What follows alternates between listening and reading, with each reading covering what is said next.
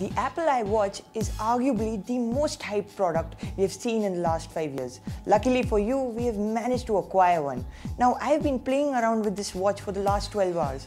Let's see what's good, what's bad about this. For starters, this is a really good looking watch. Most smartwatches out there don't even look like a watch. This is actually a very good timepiece. It's a very accurate watch. It doubles as a fitness tracker and also a hub for all your healthcare information. It's really cool. It does the job pretty decently. You remember those old Sean Connery James Bond movies where he could do a lot of cool things with his watch? Well, with the Apple Watch, you could actually do some of those things. For instance, with the Apple Watch, I can actually make calls. Now, one of the big problems with the Apple Watch is the battery life. Now, when you wear a wristwatch, you really don't want to charge it once you go back home.